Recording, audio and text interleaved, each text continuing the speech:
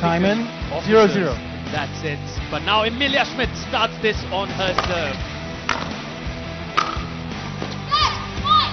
Oh, there comes the animosity, big brother. Point. There we go. That's the Aussie I was hoping to see, and that's what we're getting.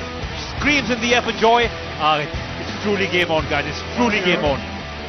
That fist bump, that was missing. You want to see that energy from the Aussie. And is she back? Point. She's got 2 points on the trot in the second game, and Chinmay on his feet.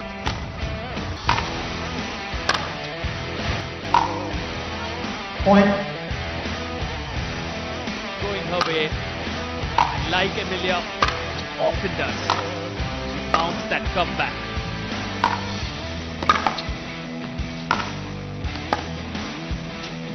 Side out. Side out. 0-3.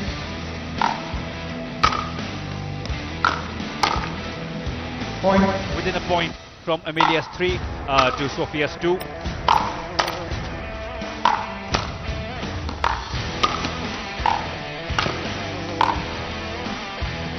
Point.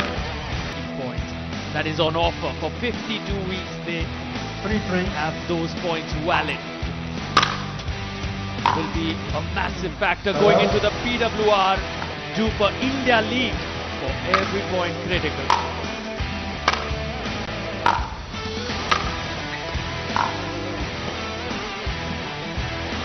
Out of reach, but unfortunately, I believe out of bounds as well.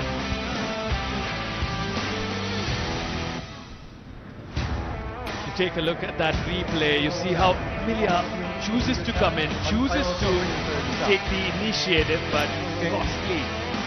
Not too happy with that line call. She's having her time with the man on his screen, Byron, and he's convinced and he's quite clear about the call. Listen, Sanjay, if it was me, I would not mess with Byron, but we see the second review been taken again quite quickly, and I feel that Emilia is wrong here. I think that ball was in that she was so badly hoping is actually out. We see here, you can see the images on your screen. There we go. Keep your eye on the right side of the screen. Sarthak is glued in. Wow, that's clipping the line. I can say a percentage on the line, 99% out, but in this sport, even 1% in is 100% in. That's the beauty of this sport, whether it's tennis or pickleball. Even a 0.1% of the ball landing on the line is a 100% in call. Aggression, not really aggression, but it is Emilia who believes in what she's convinced that's out. And you wouldn't want to blame her because a large chunk of that ball was looking like it was side out.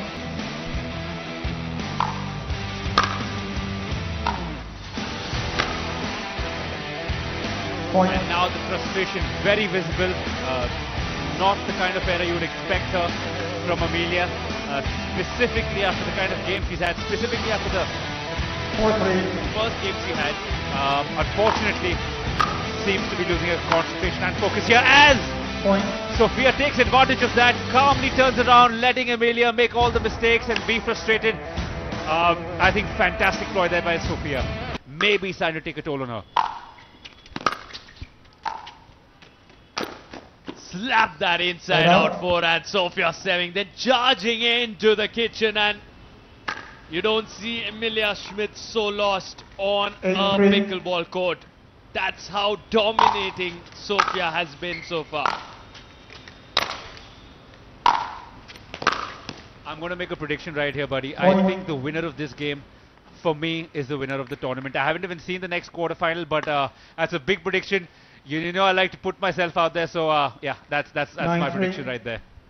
Quite a bold prediction, that one, but 2 points away from winning this quarterfinal. Sofia Sewing charges in, and it's like she's seeing the pickleball as big as a basketball at this moment. She's making it look so easy and effortless. Everything that she's doing right now is just so perfect. Sofia Sewing, take a bow. You're playing the pickleball of your life. And maybe now I can really understand why you pick her, if she wins this, as the winner of 10-3. the entire women's singles contest. As you're saying that, I'm starting to Point, stretch and warm up game, already because match, 11-3 I'm going to have to to run down to Sofia. introduce the next athletes coming up. That's the end of that, and another game that hasn't gone to the third set. Something I wasn't expecting, and I'm sure Sarthak wasn't either, as Sofia goes out champion of the quarterfinal, cements a place in the semis, as Emilia, well, don't hang your head down, stick your head high, because you've played like a champion, you really have.